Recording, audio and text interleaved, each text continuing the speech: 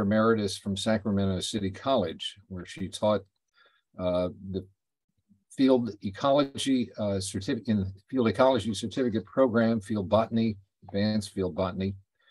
She holds a PhD in ecology from UC Davis.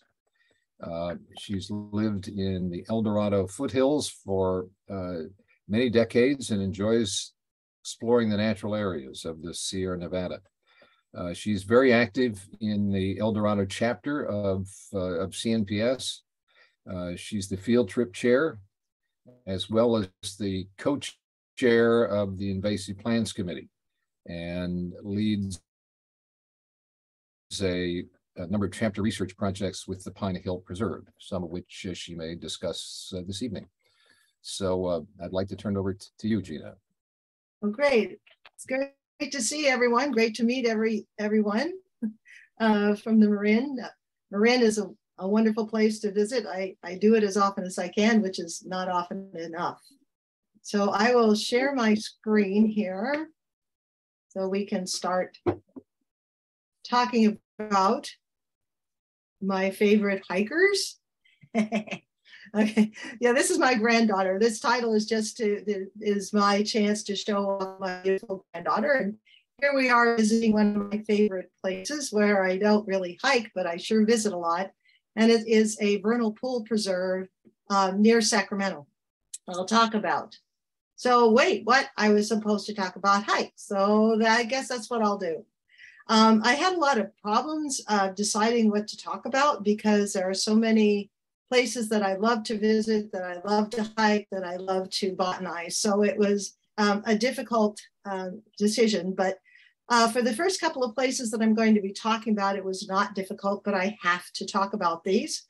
And one is vernal pools. I did study vernal pools for my doctoral research at UC Davis, but even before that, I had become enamored of vernal pools, which I know you are familiar with, that they are very special little seasonal wetland habitats, or ephemeral wetlands, if you will, that have standing water in the wintertime and are bone dry in the summer, but in between winter and summer is where we have our peak blooming period. So the reason I love vernal pools so much is that you have an incredible diversity of flora within a very small area. So here we have a number of species just within a square foot, and they're so wonderful. These are what we call the peak bloomers. So after the water dries out, these guys go ahead and bloom and set seed. Almost all of them are annuals, although this coyote thistle here is not an annual. It's one of the few perennials. The other thing I love about vernal pools is that they don't have, at least they don't have any dominant non-native plants. Almost all of them are native plants that do well in vernal pools. Another thing they don't have that is a native that I actually appreciate they don't have is poison oak. There's no poison oak in the vernal pools. Great thing about them. So they also, in addition to the wonderful flora, of course, there's terrific fauna as well, but they tend to be small little critters. Like this fairy moth down here, Adela, which is gathering pollen from a checker bloom, Sidalcia calicosa, which is a little annual, Sidalcia, little annual checker bloom. But it uses other vernal pool plants as a host plant. So where can you see vernal pools? Well, there are a number of places to see them throughout California, but I am most familiar with those that are in the Great Valley. So that's where I've spent a lot of my time. And so this is the Illa M. Collin Conservation Preserve. This is Rancho Cordova, which is, it is an incorporated city that is just east of Sacramento itself. This is free, open. I can go there anytime to visit. So we've had a number of field trips here from the El Dorado chapter to explore, especially the floral diversity of the vernal pools. You might have learned that quite often vernal pools end up having zones of different types of plants that end up forming little rings. This happens sometimes, but it doesn't always happen. And that kind of depends on if there is a diversity of elevations in the pool. If it's relatively flat, then you'll have less of that little ring effect. But we see a little bit of that ring effect here with the tidy tips on the edge, and then a Lasthenia fremontii more in the bottom of the pool, along with a white-headed Navaritia.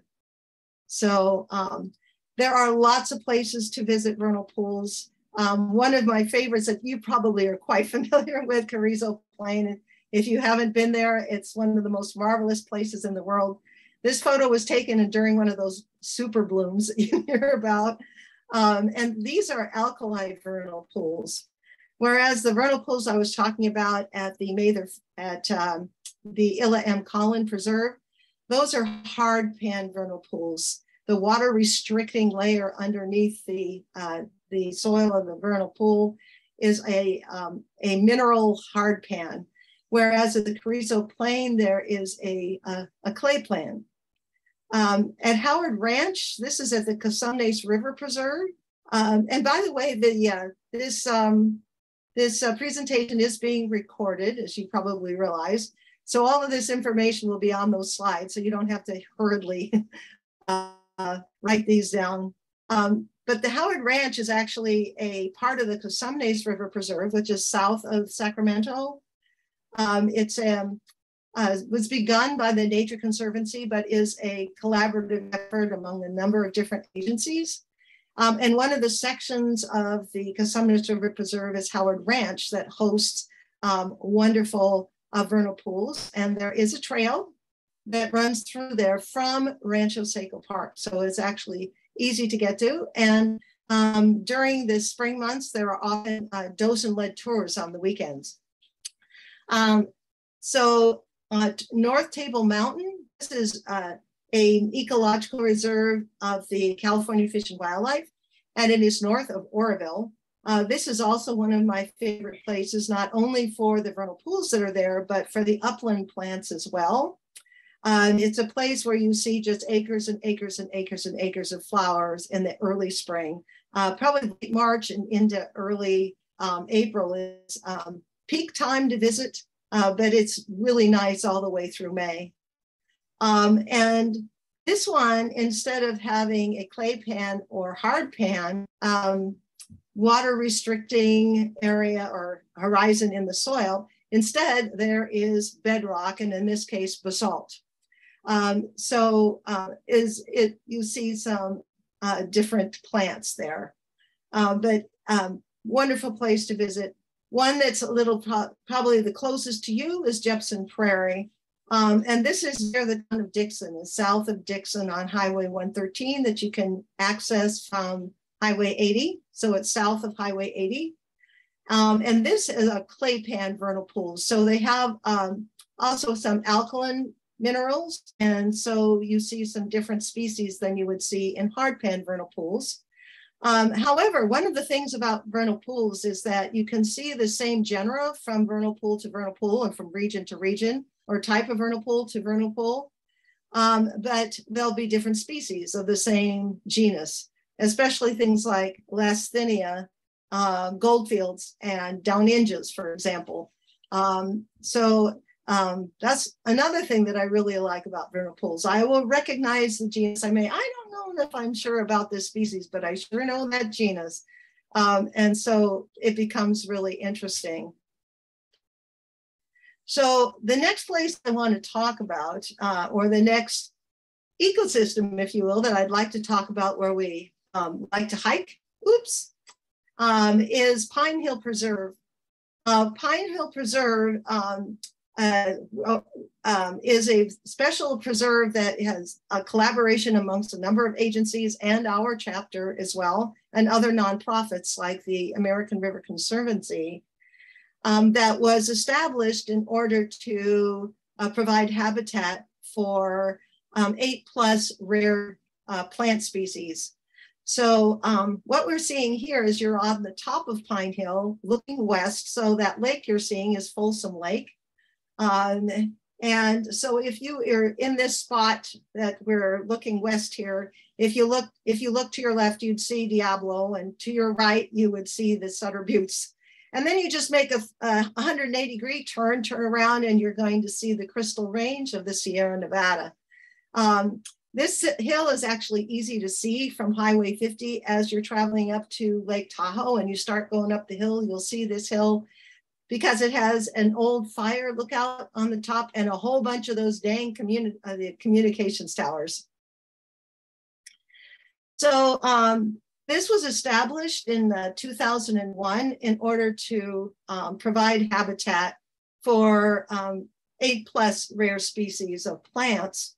And what it's all about is some rather different types of soil. Gabbro is an igneous intrusive rock that has lots and lots of iron in it. So when it's oxidized, it turns a nice red. And so the soil that's derived from it is a nice red because of all the iron. It has some affinity to serpentine-derived soils in that it has a relatively high magnesium to calcium ratio. The soil is not as challenging as a serpentine-derived soil, but because it's thin, because it's very rocky, and the soil that's derived is high in clay, that can exclude a number of plants that are not well adapted to this kind of soil and this kind of environment. One of the things about this preserve, though, is that this, what we call this island of gabbro soil of about 120 square kilometers, all within El Dorado County, we have 750 plant species that have been counted there. So it makes this a biodiversity hotspot within the biodiversity hotspot that California is anyway. So it's a wonderful place to visit and to hike. So there are a number of different units of the Pine Hill Preserve. And so all of these different units together make up the preserve, but they are disjunct. And that is because of the limitations that we have in establishing these different areas as part of the preserve. A lot of this has already been developed, as you can imagine. So we have different parts of the preserve. Okay, so I'll start at the north end of the preserve. One of those units is called the Kanaka Valley. We normally start docent-led hikes. The El Dorado Chapter of CNPS is responsible for organizing and carrying out the docent-led hikes at Pine Hill Preserve. The preserve itself is, for the most part, managed by the Bureau of Land Management through their Folsom office. So we normally start our hikes every spring in early April with a bird hike with Chris Kennard, who is an incredible birder, but who is also an incredible naturalist. And he knows as much about plants or more than I do. So he is a wonderful resource, and he's he very much enjoys sharing his knowledge with other folks.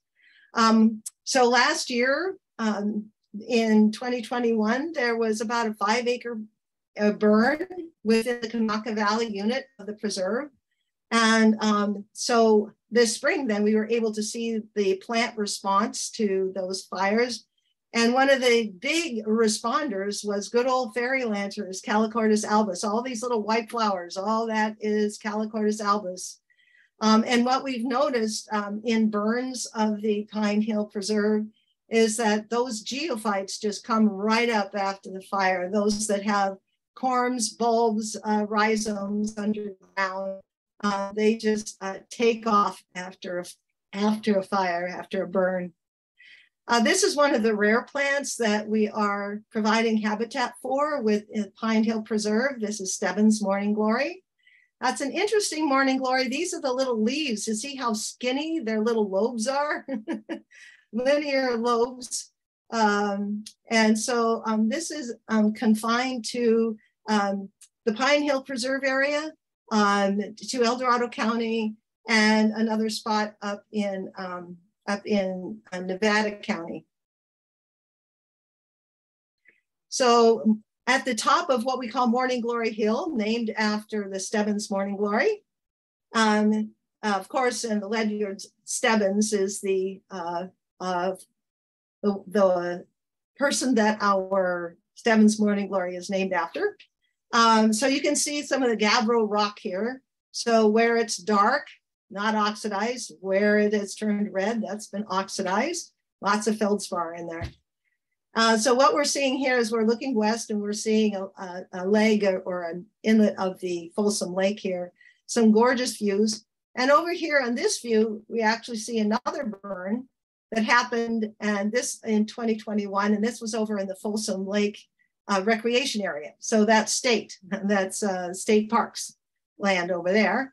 And we're seeing some similar responses of plants over there to that burn. More views from the top of Morning Glory Hill.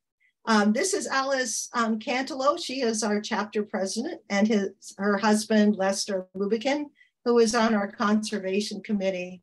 So there are also cool plants that aren't part of the rare plant suite that I love. Right at the top of Pine Hill, between those gabbro rocks, we have the narrow-leaved lotus. And I think I like the fruits better than the flowers. I mean, I'm not supposed to, am I? But I do. I really love those fruits.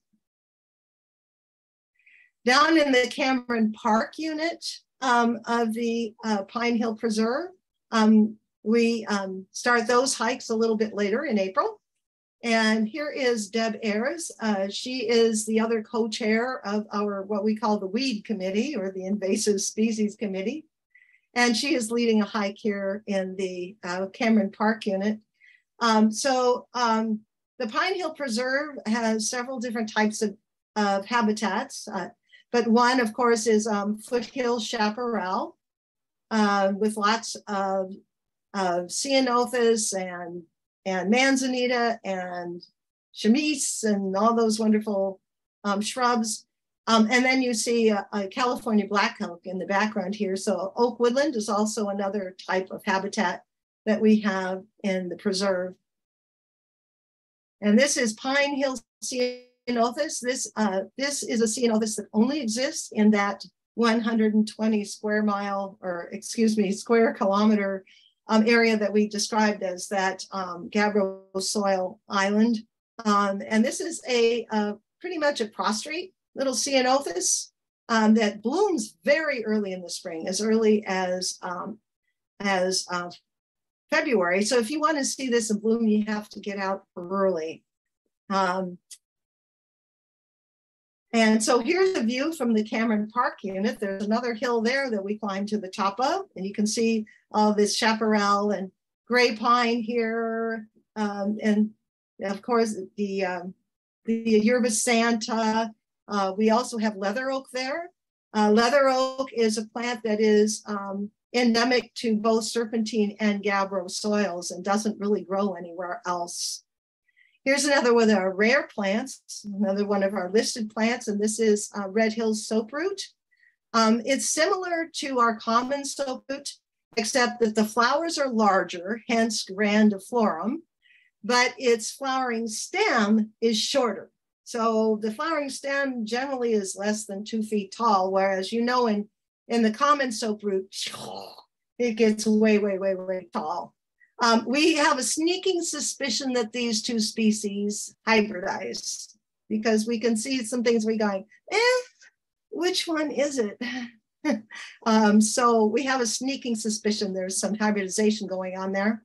Red Hill soaproot exists, of course, on the Pine Hill Preserve in El Dorado County, but it is also found on serpentine soils, such as down at the Red Hills, which is a BLM preserve that is south of Sonora.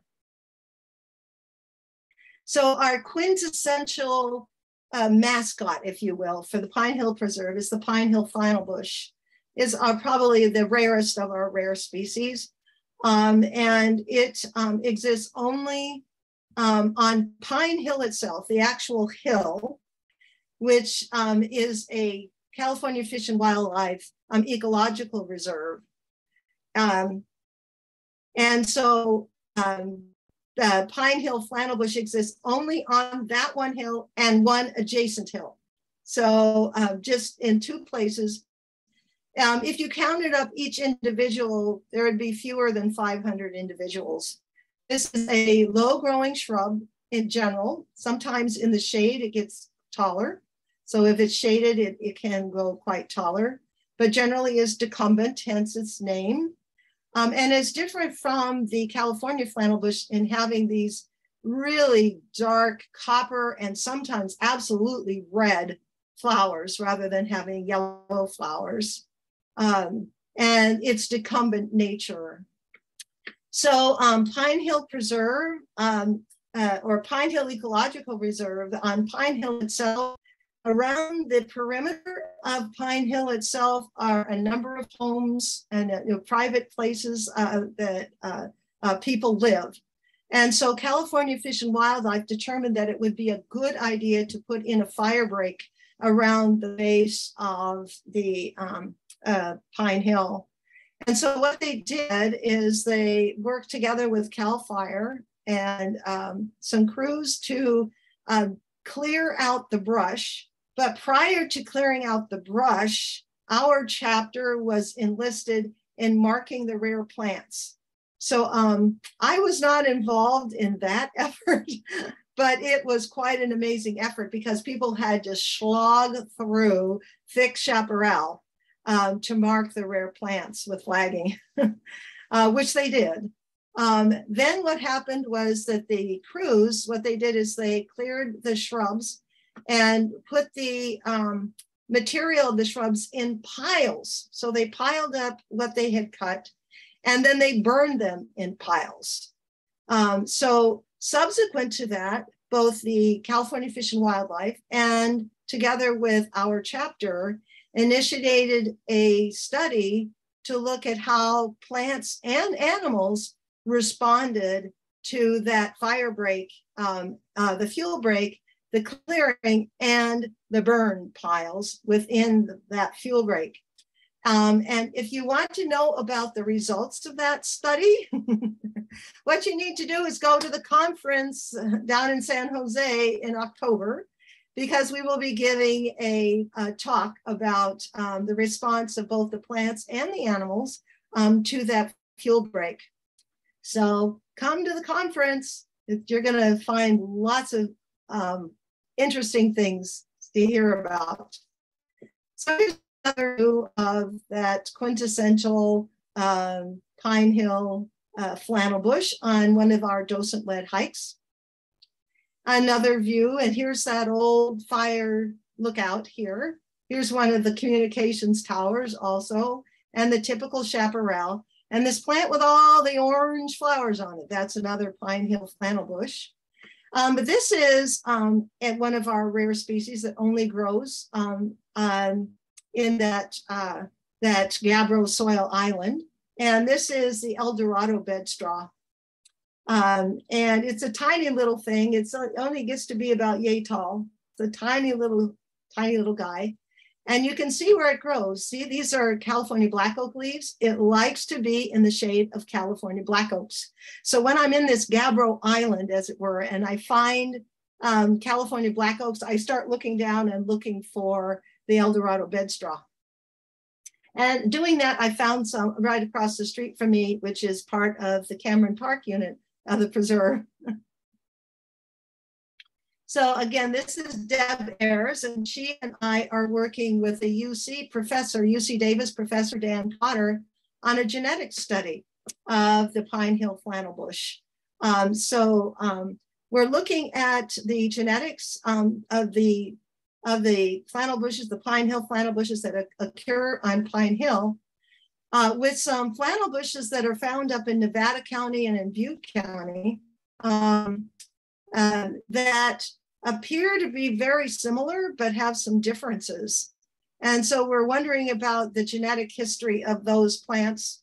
And so we're doing genetic studies, and hopefully we're going to have some answers here in the next couple of years about these different kinds of flannel bushes that we find north of us. So here is the page from the Pine Hill Preserve website, which is pinehillpreserve.org. And we'll start to schedule the 2023 hikes like at the beginning of the year, January or so. So if you want to go on one of those hikes, what you need to, they're very popular. So you have to sign up early, and there are links in order to sign up on both the Pine Hill Preserve website and our chapter website, Dorado CNPS.org. So sign up early and come on over and stay over a night and enjoy our Pine Hill Preserve. So now I'm going to turn to some of my favorite hikes that aren't near and dear to my heart because they're really close and because I study them, but because I just love them for their flora and for their diversity and for their animals and the scenic beauty. So one place in the Sierra foothills to visit is definitely the Auburn State Recreation Area. There are 4 gazillion million miles of trails in the Auburn State Recreation Area. Where we are here is very near to the confluence of the Middle and North Fork of the American River. And if you've ever been there, this is right off 49 south of Auburn. There is a bridge that goes over the American River right near that confluence. And this trail takes off to the east of there. It's called the Quarry Trail because there's an old limestone quarry there.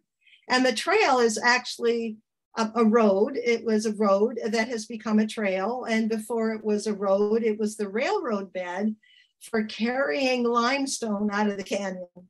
So it's really pretty fascinating history. But there's so many things to love about this. This is one of my favorite hikers. I have to say is my favorite hiker. This is my husband. So have to include him. So I don't know about you, but I am enamored with rock walls and the diversity of flora on rock walls.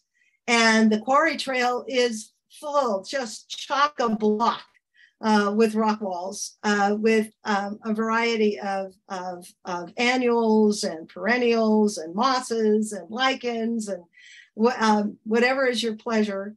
What we have up here that's yellow, that's Sedum spathulifolium, so some lovely succulents there.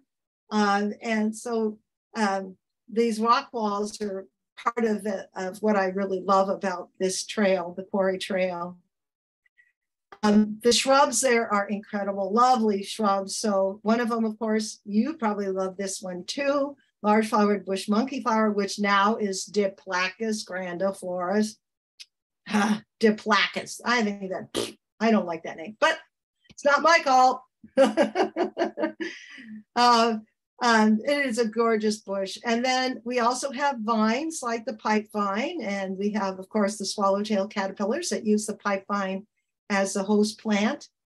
But one of my favorites that we have so much along the Quarry Trail, the Quarry Trail has a north-facing slope with all these wonderful plants on it, is snowdrop bush. Oh gosh, it just gorgeous in the spring. Probably late April, early May is the best time to see this one. Has a gorgeous scent. The flower is just gorgeous. So a wonderful, wonderful plant. So there's lots of other shrubs too. And oh, I should mention, I don't have a photo, but I've got to mention that on that trail, there are 7 different species of oaks, 7 different species, 2 of them shrubs. So we have shrub or scrub oak, the Quercus berbeurifolia, and we also have the shrub form of Oregon white oak. So it's a great place to see oaks, which is one of the reasons I like this trail in the fall.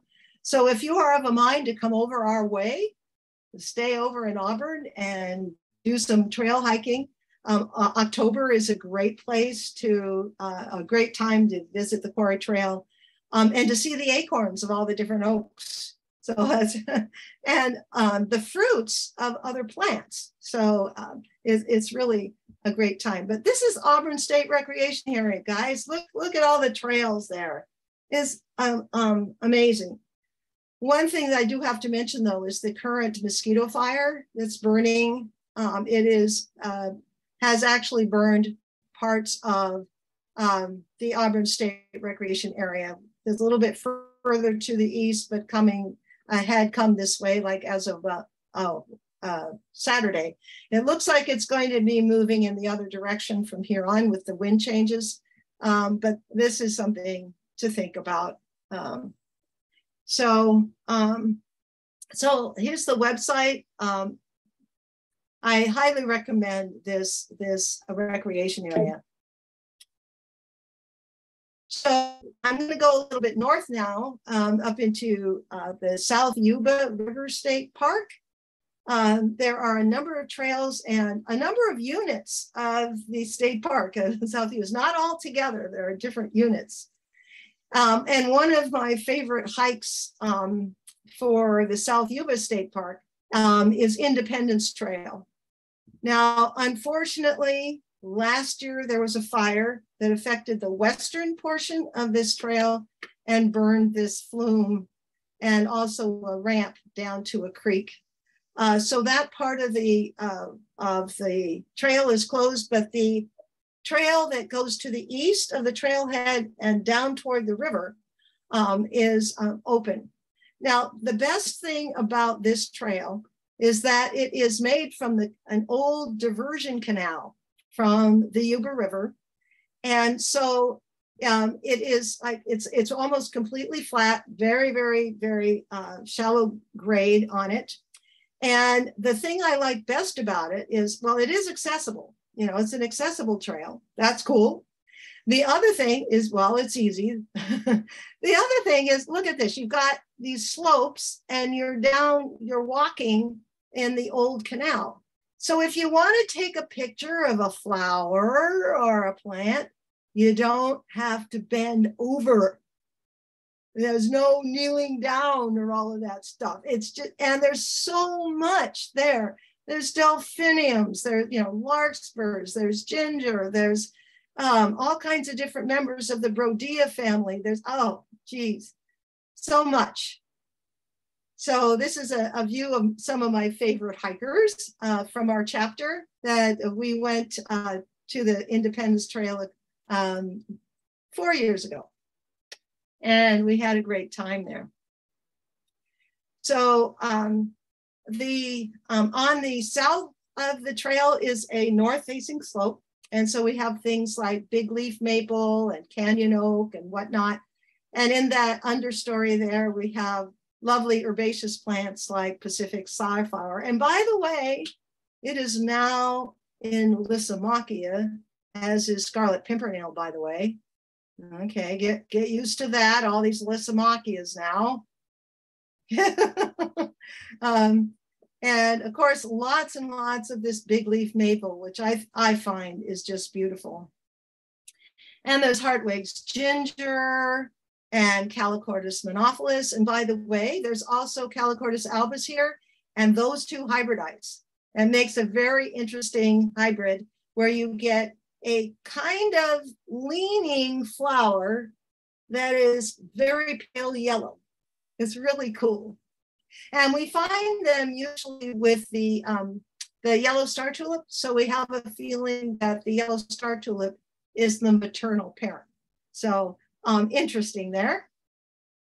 Of course, there are animals to see there. We have our alligator lizard, and here is a tiger moth that was laying these little pearl eggs on a deer brush leaf. And I found this on a rock and I went, whoa, this is just too cool. But I have to mention though, is that there's lots of mosquitoes there in the spring. Lots of mosquitoes. Oh, and ticks. I went home with 3 of them on my last hike there. So you really need your insect repellent and to protect yourself from bites from those critters. By the way, this is near Placer County. This is in Nevada County, but it's near Placer County, and Placer County is a hot spot for Lyme disease. So, all right, be careful. Don't get yourself bit by a tick. So I mentioned that there's a lot of members of the Brodea family along this trail, including one of my very favorites, the twining Brodea or snake lily. This one, literally, I didn't do this. It did it itself. It tied itself in a knot. It is so incredible. I love this. And this is a creek that's along the trail with a nice little waterfall. So as I mentioned, South Yuba State Park has several units. The westernmost unit is this Bridgeport crossing. You've probably heard about the longest covered bridge, and they have just finished restoring it. So it's well worth your while to go visit this westernmost section of the South Yuba River State Park. And there is this great Point Defiance Trail that is a loop trail, and man, that's a hike. Now that is a hike. My husband and I did it, and it's a hike. So take lots of water and give yourself lots of time. But so many wonderful plants, flowers, shrubs, trees along that trail. And so then there are other units to the east of that main unit. So where we were in Independence Trail is in this middle section along Highway 49. North of Nevada City. But all of these have trails. So wonderful places to visit foothill flora. So another place that I want to mention our way is the Traverse Creek Botanical Special Interest Area, which is in the El Dorado National Forest.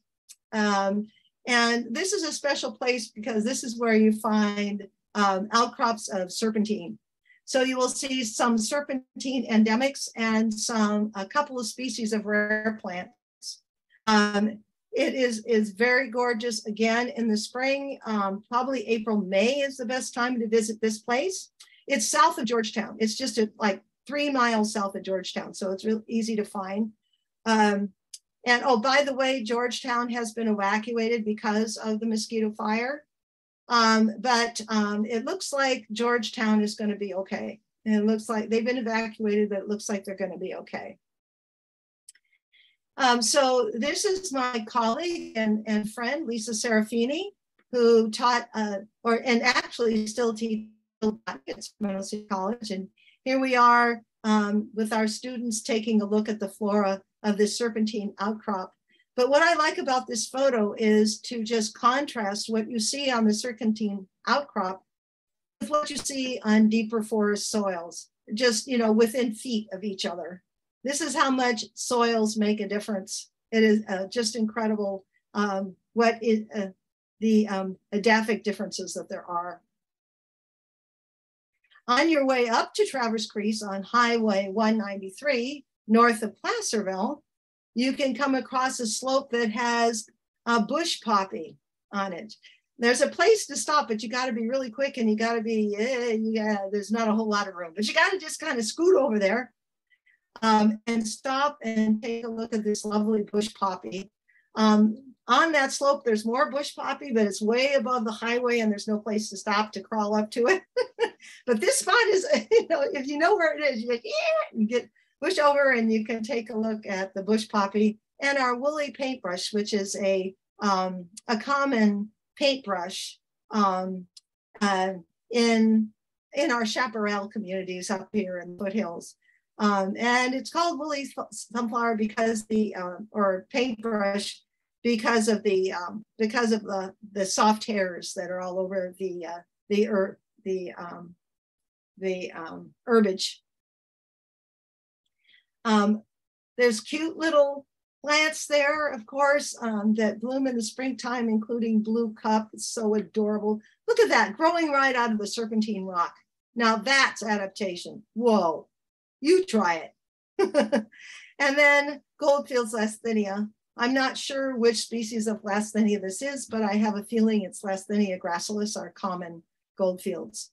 As you probably know, Lasthenia gracilis, our common Goldfields, is difficult to distinguish from California Goldfields. They have some minute differences. You can also see Live Forever at Traverse Creek. Oh, by the way, you can see Live Forever at the North Table Mountain Reserve as well. And so this will grow in the serpentine outcrop. And then on the forest soils, we have our narrow leaf trillium, which is, or narrow petaled, not narrow leaf, narrow petaled with those lovely dark purple petals. Of course, there are animals there too. You always have to put in a shout out to the animals. And here's a Hutton's vireo that was nesting in leather oak. So as I mentioned, leather oak is scrub oak that is endemic to both serpentine and gabbro soil. So we have it at Pine Hill as well. And it doesn't grow on deeper, more nutritious soils. So more forgiving soils.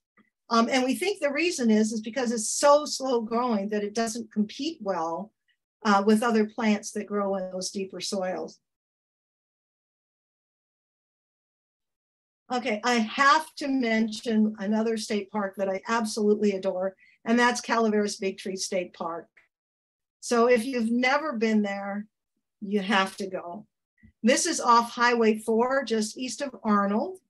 Okay, so Highway 4, east of Arnold, which is also east of Murphy's. So if you end up in Murphy's to, do some wine tasting, just, forget the wine, go further up the highway and take a right turn and visit Calaveras Tree State Park. What we're seeing here is what's called the Discovery Stump. This is what remains of the first giant sequoia that was seen in this area.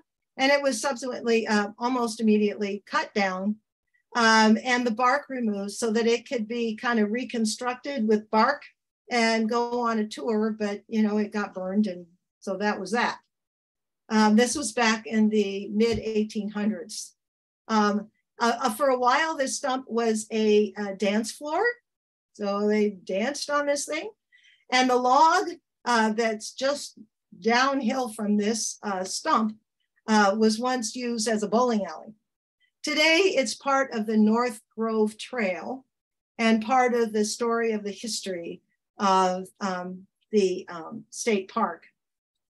But of course, you can see those wonderful mature big trees, the giant sequoias, and they are just incredible. The North Grove Trail is really short. It's only about 1.5 miles long. It's all completely flat, but you're going to take a long time to do it because there's so much to see, including things like our lovely snow plant in the very early spring. In the fall, I just love this place in the fall, mostly because of the color, the fall colors. Our mountain dogwood is just incredible in the North Grove Trail in the fall. So we went late October, early November, a couple of years in a row, just beautiful, and a lovely contrast with that fire-resistant bark of the giant sequoia. So here's my husband admiring this fallen giant. More fall views of the North Grove Trail, just gorgeous. But that's not all that's there at the Calaveras Big Tree State Park. If you head south toward the Stanislaus River, you can come to the Lava Bluffs Trail. So at Lava Bluffs, we have basically mud soils there. And so you can see what kind of, like lava cap type soils. So you have different plants, especially in the springtime, a lovely creek. And this is a seeping rock wall with Dudleya cymosa growing from it. Just really gorgeous. Here is the map for Calaveras Big Tree State Park. down at the very southern end, down near the Stanislaus River, there is another trail called the Salt Grove Trail, which is another grove of giant sequoias. And so this one I like because there's fewer people, it's less developed. So not as much distraction, it's a little bit more natural. And so that's a lovely trail as well. And that's a decent hike. Oh, and the Lava Rust Trail, that's a hike. There's up and down and rock scrabbling and all that good stuff. So that's a hike. If you want to hike, that's a good hike. I also have to mention high country and this mid-Sierra. Like from Carson Pass. So if you've ever been up Highway 88, east of Jackson, all the way up to Carson Pass, there are trails that take off from Carson Pass, one to the north, and that's called the Lake Meese Trail, and one to the south, which goes to Lake Winnemucca and beyond. You can actually hike up to the top of Round Top, which is this peak that's right here at the end of the Lake Winnemucca. But one of the great things that you see on this trail to Lake Winnemucca is you see whitebark pine, Pinus albicaulis, which does a wonderful job of krummholzing, which is, in German, that means crooked tree. And so the wind and the snow and the challenging environment, especially in the wind and in the winter, affects the stature of these plants.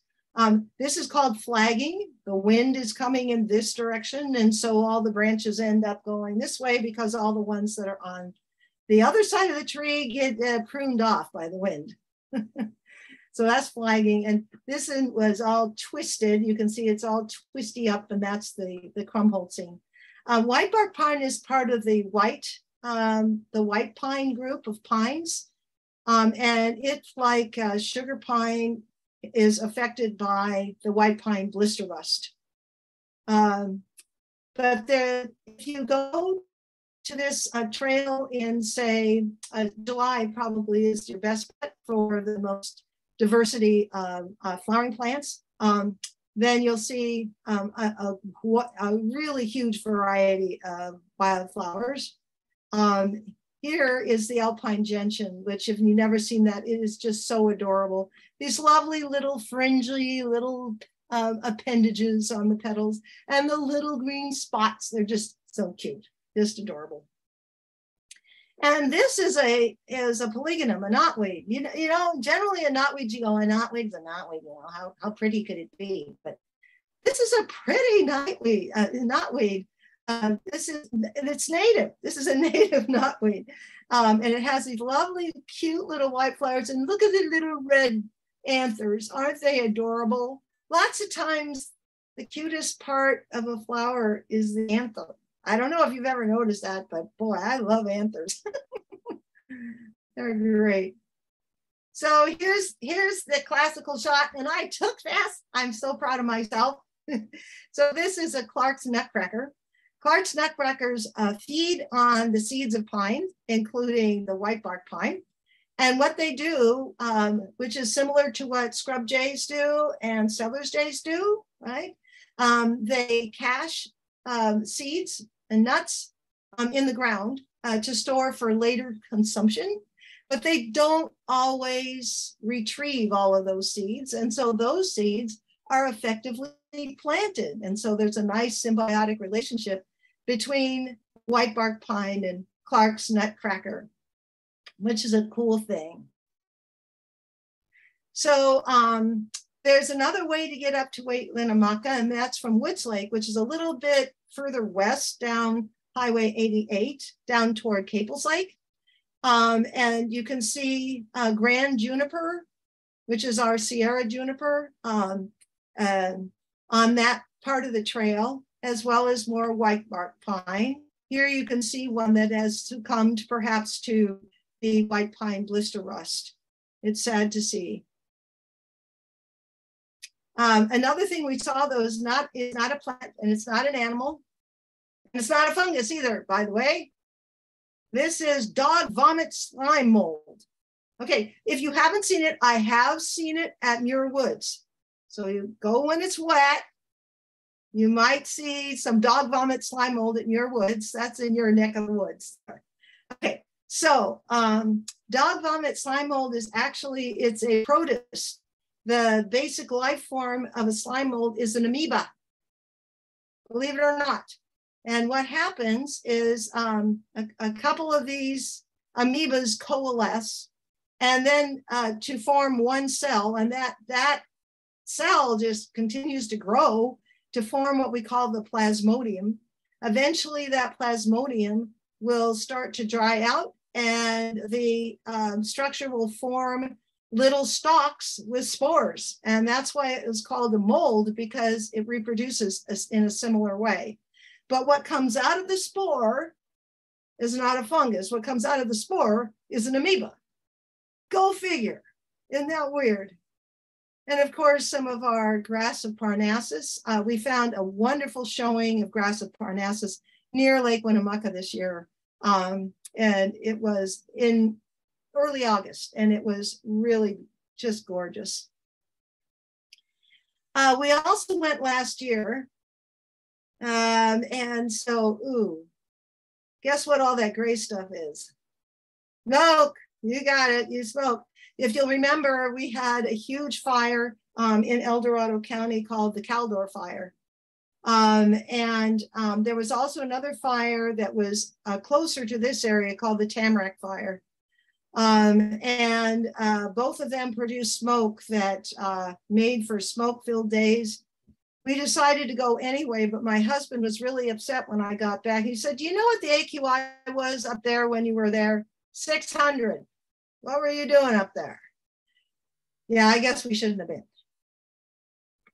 There are so many places to visit, but I have to put a shout out to our local land trusts, like the Sacramento Valley Conservancy that has the Deer Creek Hills in Slough House, which is kind of south and east of Sacramento itself, where there are some wonderful habitats and even flowers growing on old dredger tailings from the mining days. And so we had hikes here, docent-led hikes. Our own Lisa Cooper, who was right here, led the hike. She's on the board of the Sacramento Valley Conservancy, as well as being a member of our CNPS chapter. Then if you go up Highway 50 and you're on your way to Lake Tahoe, a great place to visit is Bridalveil Falls and Picnic Area. It's right off of Highway 50, right there. There, you just pull off into a parking area to see this lovely waterfall called Bridalveil Falls. And then you also will see on the rocks, more rock walls. If you love rock walls, this is a great place to stop. And you get to see a parasite. You get to see Aphelon purpureum, the naked broom ring, which is parasitizing the sedum spaculifolium there. Caples Creek is another great place. It's within the El Dorado National Forest. We visited this year because this had been the center of a prescribed burn that happened several years before the Caldor Fire. And I don't know if you last year you watched the progression of the Caldor Fire, but what it did is it went around where that prescribed burn occurred. And so the forest was pretty much untouched. And so we wanted to go to see how well it had fared through the Caldor Fire. And we found that it had fared quite well where the prescribed burn occurred. So that was an encouraging thing. So Caples Creek actually has a confluence with the Silver Fork of the American River near the trailhead of the Caples Creek Trail. And this is also a hike. If you want a good hike, you can go as far as you want. We go about 5 miles in and come back, but you can go all the way to Caples Lake if you like. And on the way, we'll pass a couple of wonderful mountain meadows. These are the piles that were of brush and branches that were raked and cut in preparation for the prescribed burn. And so to take material away from the mature trees. And that works. Those mature trees survive the prescribed fire in fine fashion. So I guess I have to go to a couple of places. Just for a couple of places. I have to mention a place that my husband and I have visited so many times, but early this year in February, we actually decided to walk the North Trail of Russian Gulch State Park, which is, Russian Gulch is between Mendocino and Fort Bragg on Highway 1. Gotta go, gorgeous, another gorgeous spot. So what we did is we took the North Trail here, like this way. And there's a place where the Falls Loop Trail and the North Trail meet. We kept on going to the waterfall, which is gorgeous. Right now, the Fern Canyon Trail is closed, but when we went, we came back by way of the Fern Canyon Trail. So the Falls Loop Trail, and then went back this way. Really lovely. If you love ferns, this is a great place to go. Beautiful rock walls covered in ferns. A beautiful trail with, of course, the coast redwoods, Sequoia sempervirens, Douglas fir, so Pseudosugum menziesii. Here's a rock wall that had the lovely 5-finger fern that everybody loves, as well as Western sword fern. Here's the falls themselves. There's a nice little bench here for you to take a rest and take photos and have lunch. This is a hike. It's a good hike. It's a very doable hike, but it is a hike. It'll take you some time, so give yourself at least half a day for that. In terms of flowers, we were there kind of early. We were in there in February, but we did find the leaves of the Vancouveria, the inside out flower. We didn't see any flowers, but we saw these cool lacy leaves that had been bunched. And we did see one flower of redwood sorrel. But of course, later in the spring, there would be more flowers to see. And I also have to, I know this is all very familiar to you. You have a lovely plant list for Chimney Rock and have probably visited this many, many times. I've been there maybe 4 times, but I just love this spot. And here's our northern elephant seal weeders that are on the beach below the bluff that on the trail. And of course, that lovely coastal prairie with the tidy tips is just so wonderful to see. And I don't know, the fog and then the flowers and it's just, the diversity of flowers there in the spring and the early spring is just gorgeous. But you know, you can keep on going and different plants will flower later on. Probably this is one of your favorites too. The pink butter and eggs. Pink butter and eggs. Wow. Anyway, so this one has larger flowers and pink flowers compared to the more common yellow butter and eggs. But you don't always get to see this. I see this on the coast and I just go, woo! And of course, it's lovely that there is a Wildflowers of Chimney Rock poster at the beginning of the trailhead for you to get yourself familiar with what you might see and how special it is. I love the White's paintbrush, the Castanea Whitey Eye with, in its yellow form. And of course, the rare Trichoceria floribunda, the San Francisco owl's clover. This thing is so tiny. I don't know if you've seen it yet. If you go out next spring, if you haven't seen it yet, I found it out on the bluff there, and it's the inflorescence about that big, and the individual flowers are tiny, like about this big. That is definitely a belly botany plant growing together with the California goldfields there. And good old narrow-leaved mules here, lovely, and the checker mallow, the lovely common checker mallow that we see on the coast. So pretty. I love the Malvaceae, the mallow family. And this guy, I was down on my hands and knees and on my belly taking a photo of a flower. And then this guy just popped his head out of his hole. He went, whoop.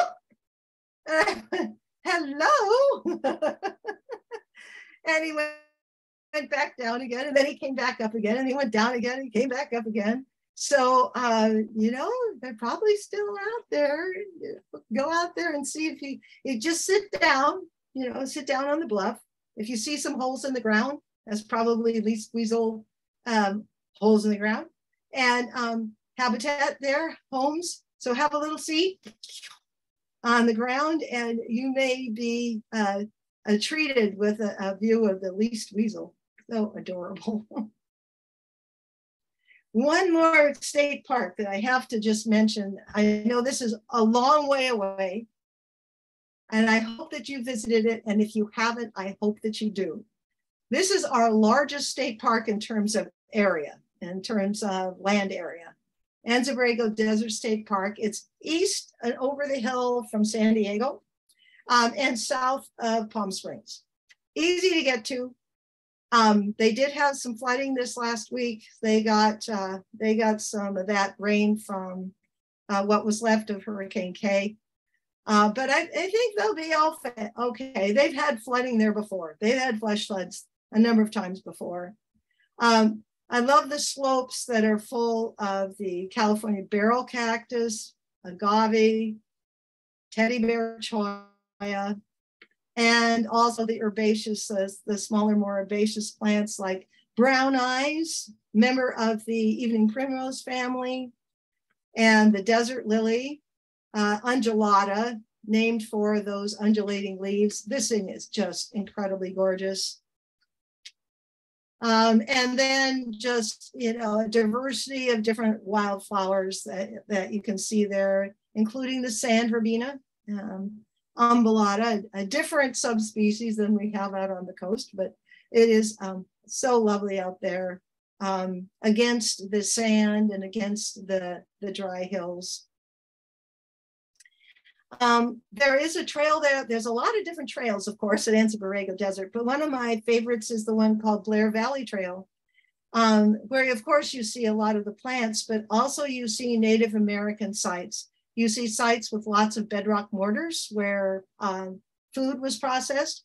And you also see this rock, which apparently was probably used for ceremonial purposes for girls that were becoming women. And these are called pictographs because these, rather than being carved into the rock, these are actually painted into the rock.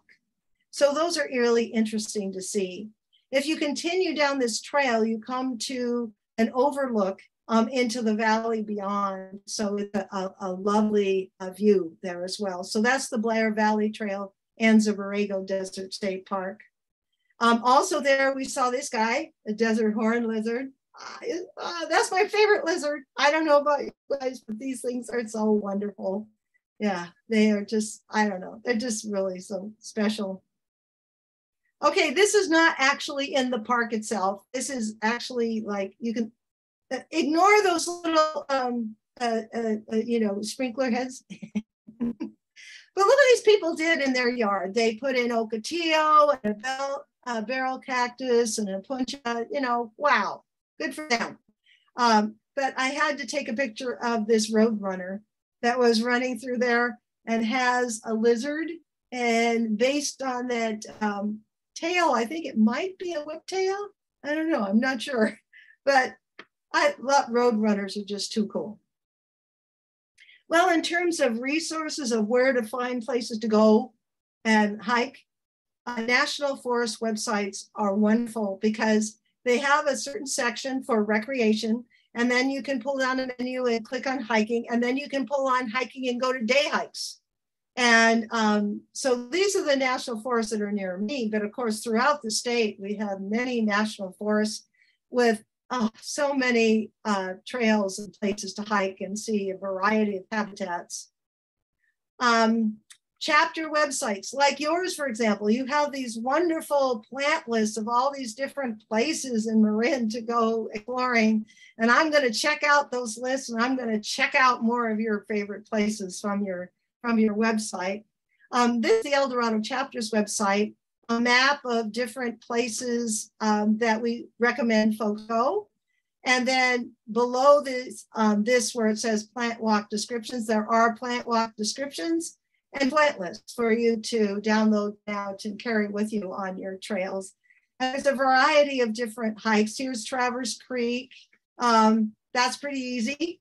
But Thunder Mountain, now that's a challenging one. You go up a mountain, and it's a very challenging.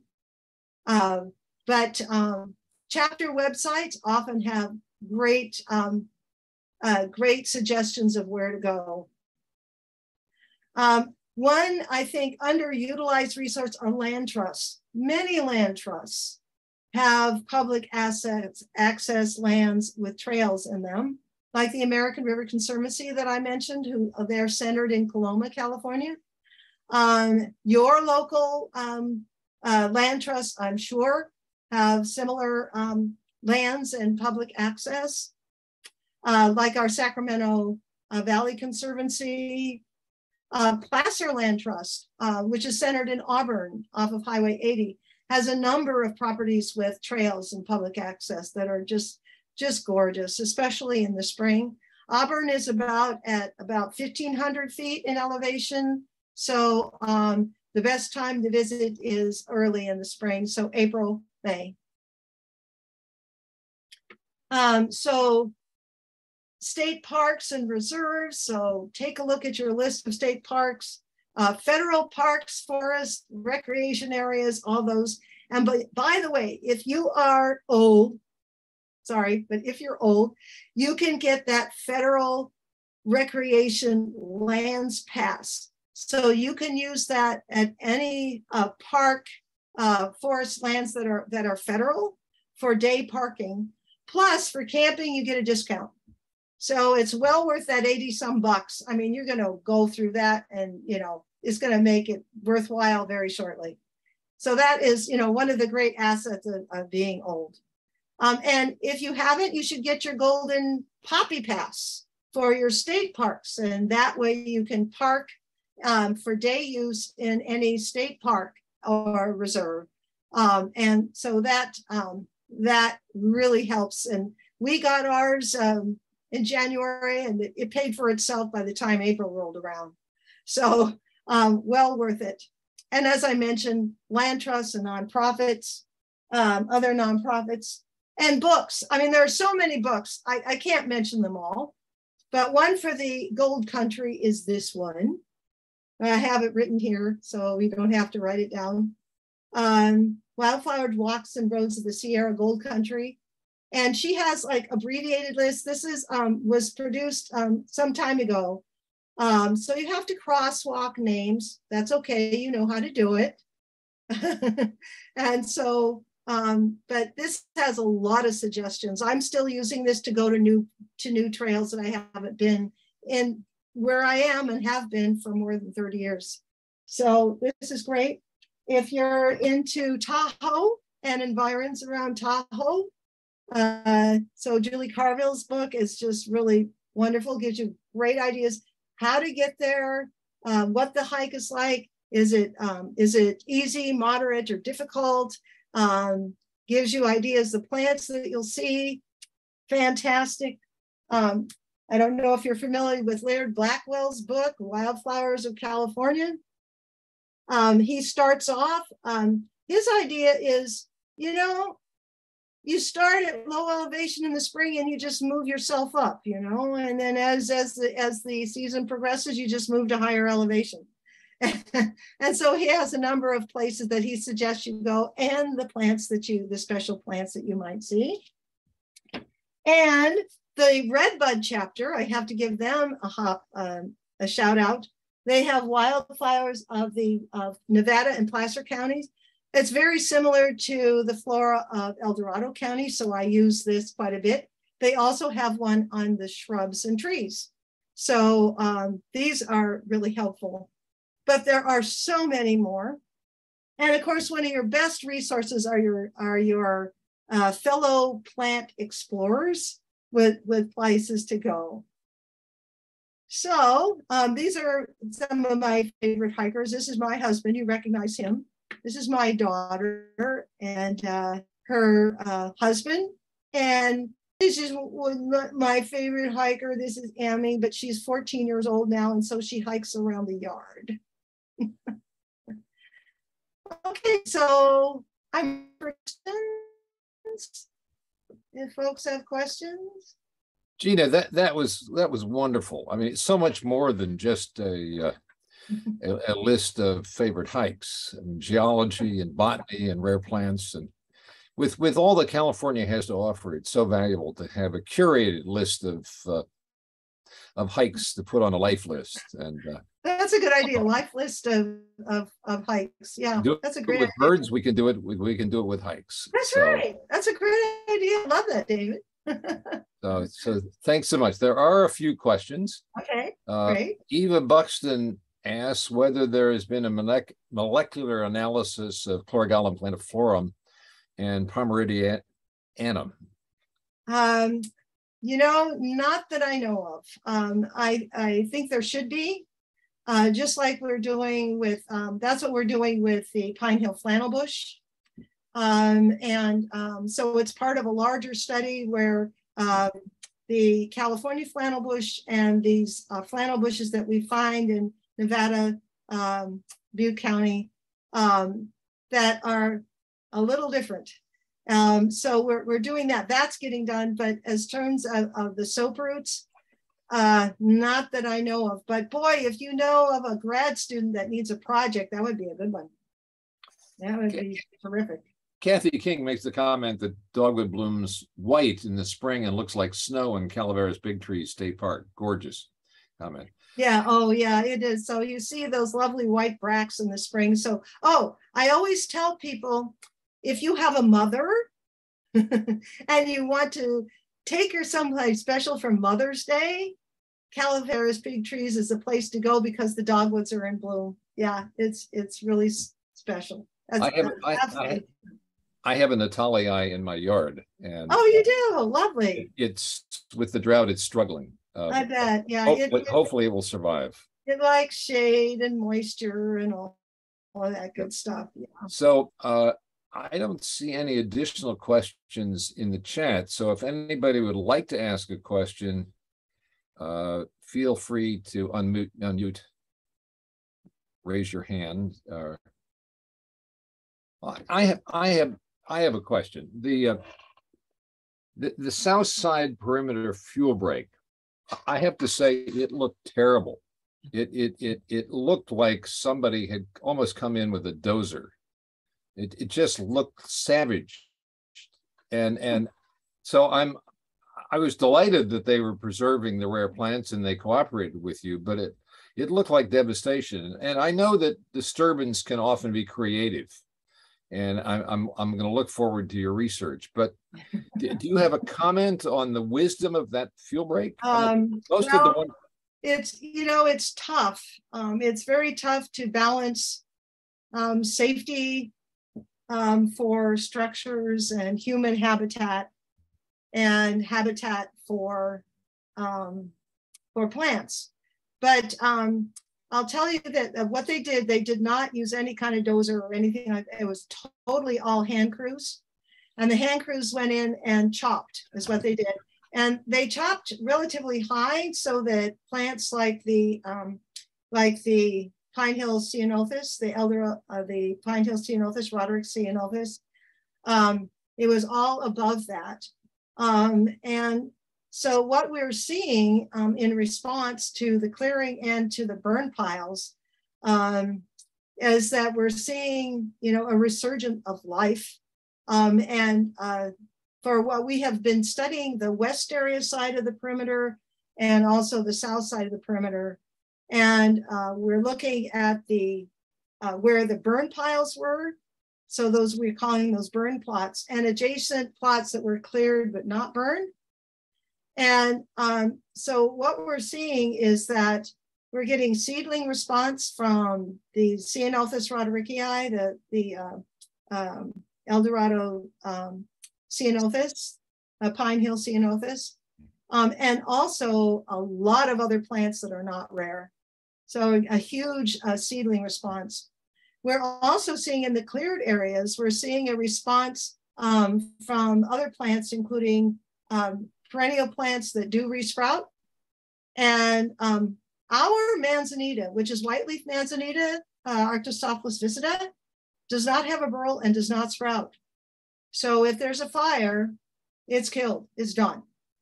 So it'll only come back through seeds. And we are seeing the white-leaf manzanita come back.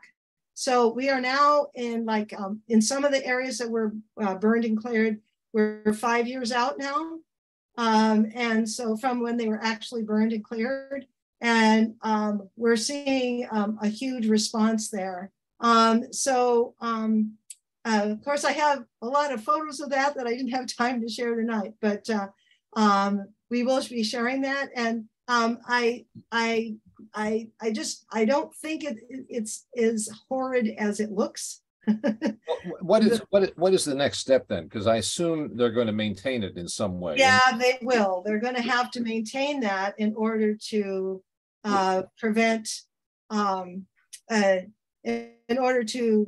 prevent the fires from, if something should happen on Pine Hill, to reaching the surrounding structures.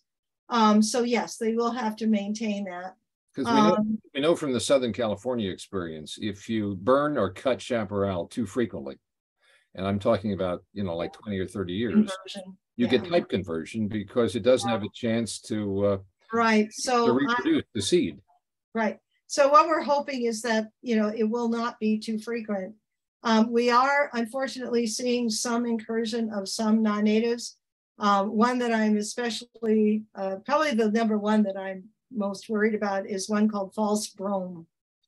Brachypodium dystachyon.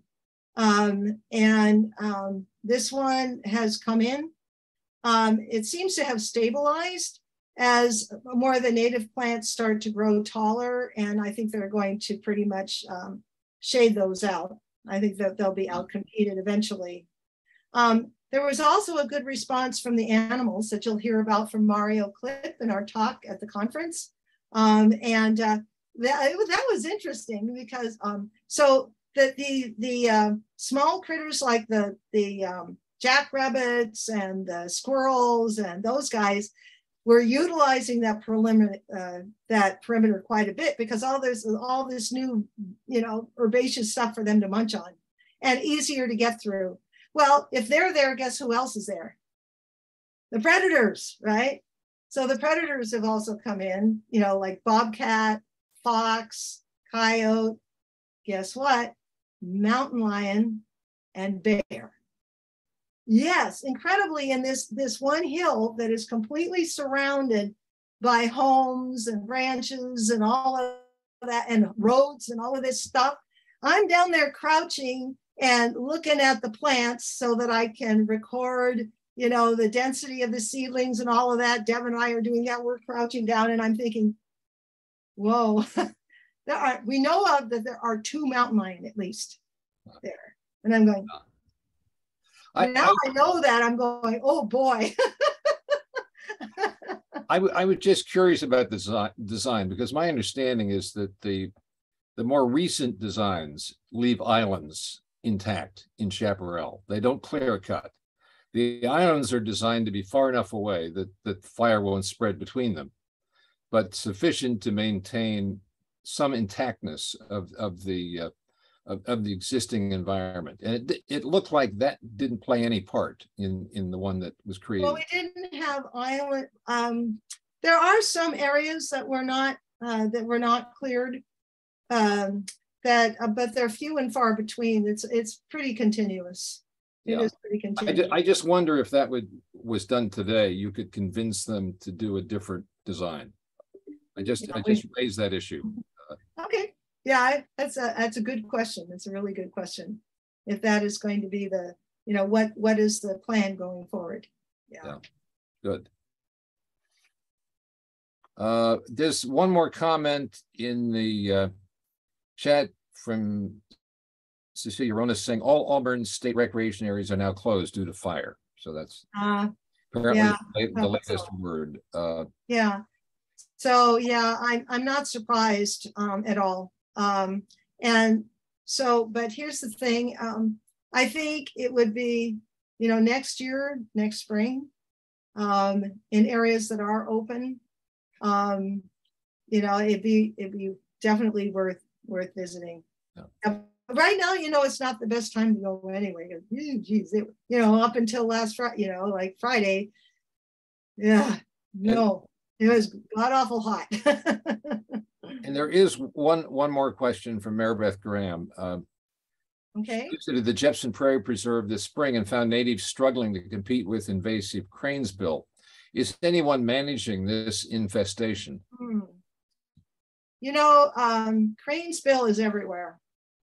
Cranesbill is just everywhere in grasslands, and so that would be a big toughie.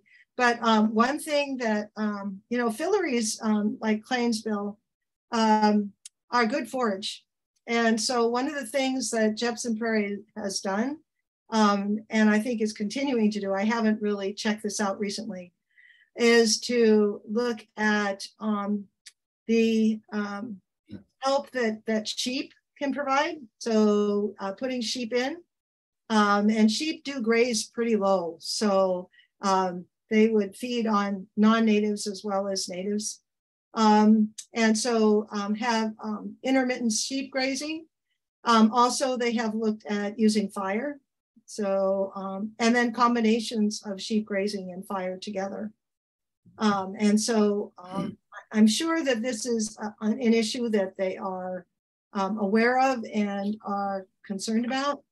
But at Jepson Prairie this year, because we had a pretty darn dry year, and a lot of the pools at Jepson Prairie are very shallow pools, then I'm not surprised that you would see quite a bit of cranesbill in those shallow pools this last spring. If we, and that will be an issue going forward with the response of vernal pools to climate change. So I think the shallower vernal pools are going to be struggling because of that. So I think probably one of the reasons you're seeing so much cranesbill this year is, of course, there are more upland plant. And if the shallow pool didn't get much in the way of water, then it's not surprising to see cranesbill in the pool itself. Ginna, again, thank you so much. It was wonderful talk. Welcome. It was a delight. I'd like to let you know what's going to be next month on the second Monday, October 10th. Okay. Frederic Lavapierre is going to talk about garden insects. And as a native gardener, I say that what I do, I'm gardening for insects. That's my goal, is to get my plants eaten. That's right. And she's going to talk about the battle out there between those that eat and those that get eaten. So look forward to seeing you next month. Great. Thanks again for coming. Sounds fun. Yeah, so thank you for inviting me. This was great. It was lots of fun. Bye-bye. Bye.